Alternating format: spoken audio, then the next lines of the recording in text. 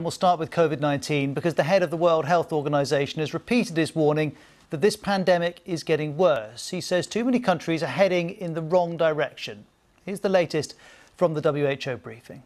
We need to reach a sustainable situation where we have adequate control of this virus without shutting down our lives entirely or lurching from lockdown to lockdown, which has a hugely detrimental impact on societies.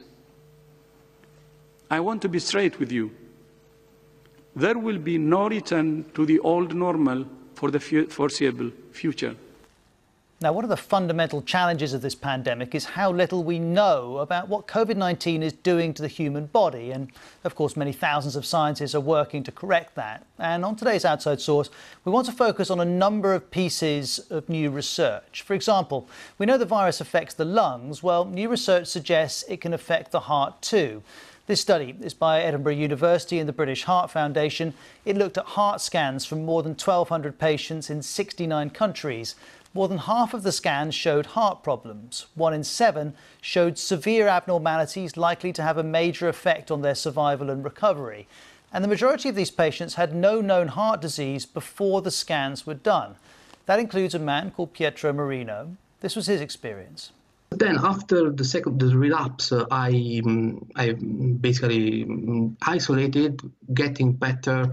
I didn't have any temperature anymore, and I went back to my normal life, including a bit of running and cycling. But suddenly, boom, something happened. I was cycling with my partner, and I started having very high palpitation, with with a pain on my chest, on my left arm, and I start having like a tunnel vision. So my partner called the ambulance, and the ambulance came, and I was admitted to the hospital, where they found my troponin level high with some irregularities on the ECG. Well, a third of the patients who were part of this research had their treatment changed as a result of these heart scans. Professor Mark Dweck led the research. In the patients that have severe infections, a reasonably high proportion will have complications affecting the heart. And I think it's important that we're aware of that in the patients that are in hospital, because if we do pick these patients up, it's actually an opportunity for us to get patients better, because we have very good treatments to help the heart pump better if it's impaired. And so here's an opportunity for us to accelerate patients' recovery and to get them out of hospital and back to normal life quicker. So if that's how coronavirus can affect the heart, this next research looks at how Covid-19 can damage the entire body. Columbia University in New York has reviewed data from patients around the world. It's found the virus is affecting the heart and the lungs, but also several other organs. Here's Dr Akriti Gupta, who worked on this review. In a substantial proportion of patients, not all, but I would say a very significant proportion, we were noticing a lot of blood clots, a lot of patients with high blood sugars, even if they did not have diabetes. And many patients were experiencing damage to their hearts, kidneys, brain, and even gut. That is what led us to believe that we need to really understand COVID as a multi-system illness, particularly in severely ill hospitalized patients. And of course, these kind of conclusions would have major implications for treatment of Covid-19. Here's Dr. Gupta again. Through a clot to their lungs, something that we call pulmonary embolism, their care will not end at the time they get discharged. They will then need to be on blood thinners for a significant amount of time. They will need to be followed up in clinics after that. Similarly, a lot of patients, at least 10 to 15% of patients were requiring new dialysis when they're getting hospitalized. So now certain people will recover, but there are others who are going to go on to require dialysis for life.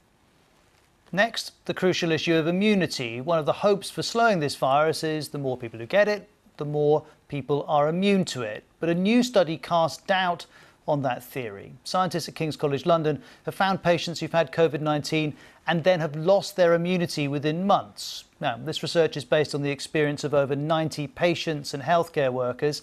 60% of patients had what's called a potent antibody response, but only 17% of them maintained those antibody levels 3 months later. And without those antibody levels, you can get the virus again. Here's Professor Robin Shattuck from Imperial College London reacting to this study. If you've been infected with the virus, you're less likely to get severe disease if you're reinfected. So it's quite likely that you'll have a level of immunity that may well protect you from serious disease, but you may still be infectious and be a source of transmission to other vulnerable people. And that's what's important in terms of public health implications. Here's another virologist reacting to this piece of research. Most importantly, this reads, it puts another nail in the coffin of the dangerous concept of herd immunity. That's the idea that when a certain percentage of a community becomes immune, the virus can no longer flourish. Well, this research on immunity also has implications for vaccine development too. Here's Professor Shattuck again. There's a very clear distinction between natural infection and a vaccine. Natural infection is very variable in terms of the immune response that it induces, because you're getting different doses of a virus. Whereas a vaccine, everybody gets the same dose, and we're looking for a very consistent immune response across the population. But there may well be a requirement for an annual booster along the same lines as we see for influenza, and we need to make sure that we're ready and prepared to be able to deliver that, should that be required.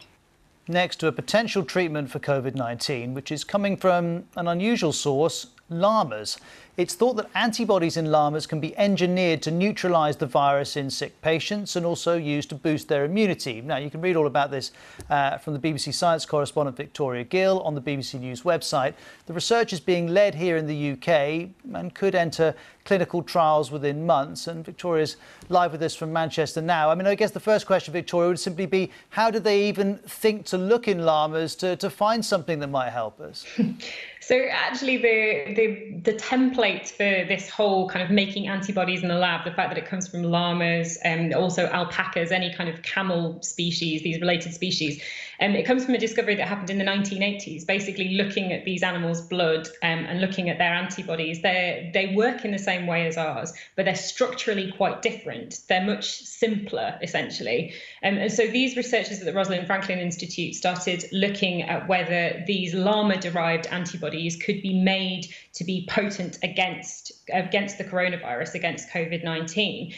Because the trick with that is that because they're much simpler molecules, they can be engineered and produced in the lab. So it's basically making those antibodies that you were just talking about to treat people with this. They call it passive immunization. Basically, you give people the antibodies so that their body doesn't have to make them. And making them out of these llama antibodies means that they can be engineered pretty quickly, pretty simply. And what they've published in this latest research from the Rosalind Franklin Institute is that they can make these antibodies very potent against COVID-19. It does attach to and sort of lock onto the virus and kill the virus very effectively. So they're hoping that these, they call them nanobodies because of their relatively small size. They're hoping that these would be able to enter clinical trials within months, which gives a prospect of treating some of the sicker patients who do get quite severe disease. And you mentioned those trials and the fact that they'll need months in and of themselves. I guess that highlights the broader challenge for science here. The world is calling out for some help with this pandemic, but this scientific work takes time.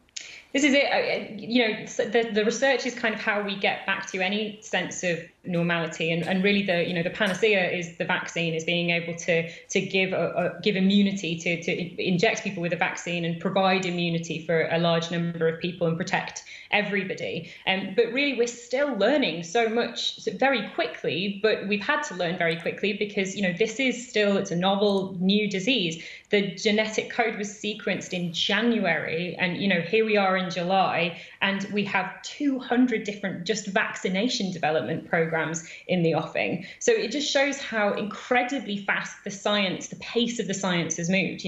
Just a few years ago, you would be looking at years to decades to produce a vaccine, and that's just one element of what we're developing and learning. But there is a long way to go, and I think as your intro really kind of summed up, we open more questions than we do answers as scientists probe into this disease.